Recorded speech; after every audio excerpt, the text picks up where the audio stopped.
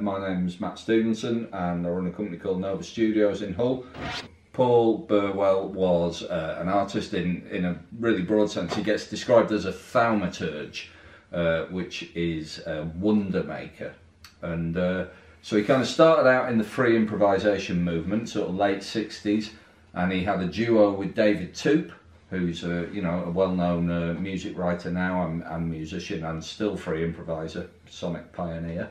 And so he was in a duo with David Toop called Rain in the Face, and then he did lots of other stuff. He worked with what's his name? Can't remember. Stephen Cripps, a pyrotechnician called Stephen Cripps, and did lots of pyrotechnic stuff. And then he started working with the performance artist Anne Bean and the artist Richard Wilson, and the three of them formed a kind of arts sort of supergroup in a way called the Bow Gamelan, who made enormous sort of sonic junk sculptures, used all kinds of waste material and junk to make instruments, big instruments and big spectacles, and there was kind of all the elements were involved, sort of fire, water, wind, rain, all sorts of things, explosions, bangs on a massive scale, which they did all over the world. And that kind of finished in the early 90s, and then Paul went on to sort of inspire all kinds of other artists all over the country to do kind of mainly sort of sonic and sculptural and performance art, really, before ending up in Hull in about the year 2000. And in Hull he kind of did a similar thing. He sort of worked with lots of younger artists, was a very inspirational figure, lived in this boathouse at the end of a park, sort of in a kind of industrial part of Hull, very remote place, but still right in the centre of the city. And a place where he could make massive noises and explosions and bangs and booms and do what he wanted, really, undisturbed by anybody. And there his life kind of took a different turn as well, really. He started drinking a lot and things went downhill, and he died in 2007, fell over. No one quite knows what happened, possibly chasing someone off his site, possibly been drinking, no one's really quite sure, but he fell over, got hypothermia and then died a week later. And we're telling the story of Paul's legacy, which is, you know, that he really was a very sort of formative mover in kind of, you know, modern British art, really, from the late 60s onwards. But because of the nature of his work and because not very much of it was documented, people don't know about him. But he's an amazing figure and an interesting character. The first I knew about Futures Venture, I'd always known about Welfare State International, and you know, a lot of friends and you know, people I know were kind of influenced, really. We're, you know, a bit of a younger generation than the original, well, absolutely younger generation than John and that crew.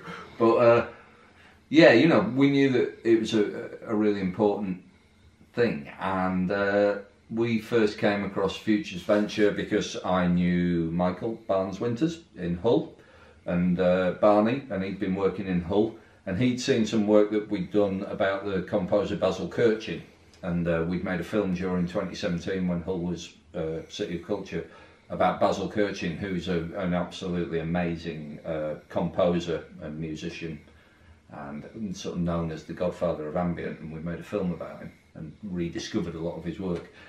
So Barney had seen that, and he'd also been to an event in Hull that was kind of celebrating the life of Paul Burwell, which happened during 2017, and he'd kind of come across Anne Bean and Richard Wilson and a lot of the Hull people as well who'd worked with Paul. And I think Barney was kind of intrigued, and we already knew about Paul, and we got talking about him, and it was a kind of, maybe there's a film in this kind of thing, which, you know, Barney was talking about originally. And so we looked into that, dug around a little bit, and thought it would be a great thing to do, regardless of whether we could get the funding or not. I think we'd already kind of bought into the idea of doing the story anyway. And then we applied for funding from Futures Venture, had a meeting down in London, which was, it was weird actually. So it was it was kind of like going for an interview, which it probably shouldn't have been, but it did feel a bit like that. It was in a hotel, but I mean, if it was an interview, I mean, all the people there were really nice. So, but there were a lot of people. It was like sitting in front of a board of people in a room, but they were nice people. And sort of we'd made a taster and of the film, so we'd done a kind of 5 to 10 minute cut with some interviews with David Toop, Richard Wilson, and Anne Bean. You know, so interesting characters and interesting people, and it was a really interesting story, and that was clearly there, I think. Made our funding bid, and there was quite a bit of sort of back and forth. I think there was quite a good feeling, and you know, and we were told that we would get the funding, but there was a good bit of back and forth about the budget and how the budget was going to work, and kind of questioning things that we'd put in the budget, which I actually thought was really good to do that. I thought it was rigorous and it's right. I think if you're gonna be giving people decent amounts of money, it's worth testing them a little bit and making sure that they're gonna do what they say they're gonna do. So yeah, that went on, but and then since then it's been good actually. You know, I mean, a very sort of a trusting type of relationship. I feel like there's been a lot of involvement. I feel like you know, Barney and Alison and other members of the sort of Futures Venture board have been quite aware of what we're doing and supportive and questioning about it in the right kind of way, you know, checking progress and that sort of thing. But yeah, I've found it a good, supportive and enjoyable process, and you know, there's been opportunities to meet other people who got funding, and I've really enjoyed that as well. You know, it's been really interesting to see the diversity of the work that's being produced, and to sort of feel that you're part of that is good. Yeah, so where we are now with it, we are cutting the interviews. So we've interviewed about 25 people, people who all knew Paul, family, friends, colleagues, you know, collaborators, to piece together the story of the man. And the idea is the film will be told in there won't be an omnipotent narrative. Everybody who's involved in the film, they'll be the people who are telling the stories, and that's been great. You know, there's some incredible figures really from the British art scene from the mid-60s up until now, and it's an amazing thing to talk to all these people and go through the archive and to start to see, you know, the man stand up in front of you. You know, I didn't know the guy.